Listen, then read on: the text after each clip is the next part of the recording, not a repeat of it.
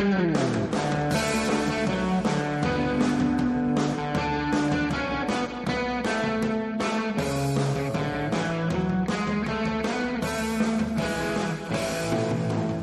and welcome to the How to Live in Denmark podcast. I'm Kay Zander-Mellish.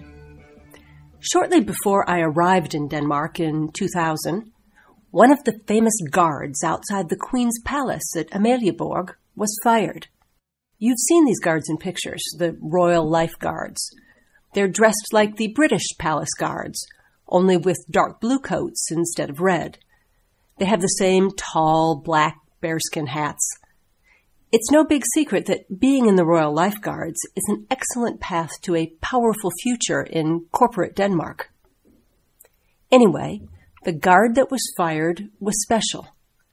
She was the first woman to guard the Royal Palace at Amalienborg. There was a lot written about it in the newspapers at the time. Unfortunately, this young lady also had a part-time job. She was a prostitute. She would guard the palace by day and run her prostitution business out of the royal barracks in the evening. She found customers via escort ads in the local newspapers. So the young lady was fired. But she was not fired because she was a prostitute. She was fired because she'd been ordered by her commander to stop moonlighting after her side job was first discovered. And she did not stop. In fact, she'd been asking her soldier colleagues to drive her to her various nighttime appointments.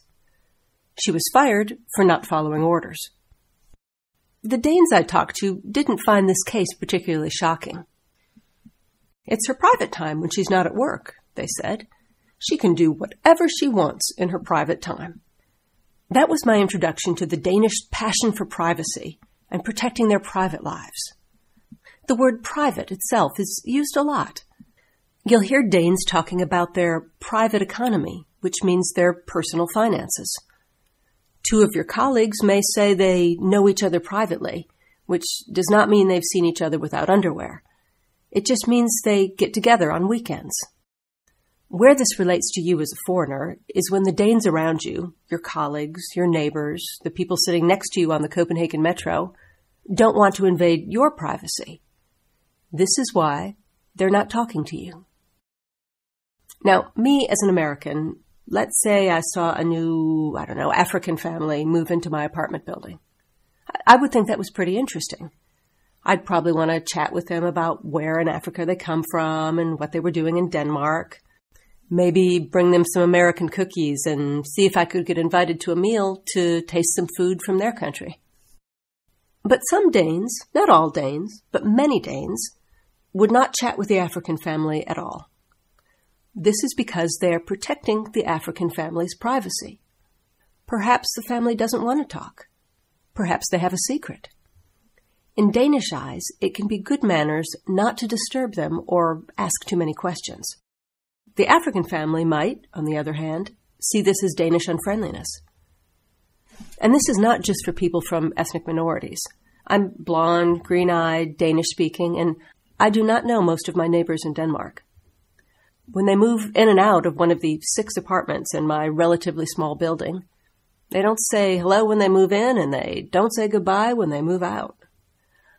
I will admit here, I have resorted to Googling my neighbors, the name on the mailbox, to find out who they are and why they might be using a chainsaw at 10 p.m. on a Saturday night. Now, you may see an irony here. You may wonder how the Danes, people who appear nude on public beaches or in daily newspapers, keep anything private at all. Well, there are some things that are private in Denmark and some things that are not. For example, age. In Manhattan, New York, where I used to live, you didn't ask women their age. And if you did, you'd probably get lied to. I used to take off about 5 or 6 years. In Denmark, everyone knows your age. It's part of your social security number, used for every contact with the government, even checking out library books. If you call to set up an appointment with your doctor, you'll need to give that number, which includes your birth date, over the telephone. Your age is not private in Denmark. On the other hand, your personal choices are very private. When I lived in Hong Kong, local Chinese people I had just been introduced to would say, Why aren't you married? Don't you want children? You're getting awfully old. Now, that's not the kind of stuff people in Denmark want to discuss with strangers. They also don't do much office gossip about who's sleeping with who or who's cheating on his or her spouse. That stuff is considered private. And some things are private because they're embarrassing to Danes, like ambition. Ambition is embarrassing in Denmark because it suggests you want to be better than someone else. In an egalitarian society, that's very bad manners. A recent survey showed that 68% of Danes are not interested in being promoted at work. But maybe it's because some Danes were too embarrassed to tell the survey taker that they wanted to get ahead. Ambition is private in Denmark. Religion is another thing that is very private in Denmark. Even though Denmark is officially a Christian country, and the Queen is the head of the state church, to be openly Christian or talk about Jesus or being saved is considered bad manners. It will make most Danish people very uncomfortable. Many Danes see religion as sort of a security blanket for backward, uneducated people. This is one of the many reasons that Danes have so much trouble understanding their Muslim minority. Speaking of religion, my Danish friends have a lot of contempt for the Bible Belt in the U.S., where people loudly declare their religious fervor, but if you're, say, gay, you're expected to hide it, keep it to yourself. In Denmark, if you're gay, you can tell everybody.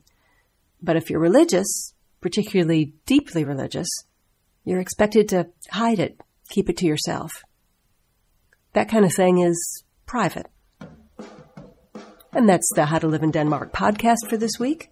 We're sponsored this week by AmericanVoice.deco. If you're looking for an English voiceover for your video, contact us at AmericanVoice.dk. Music arranged by George Garvis. See you next week.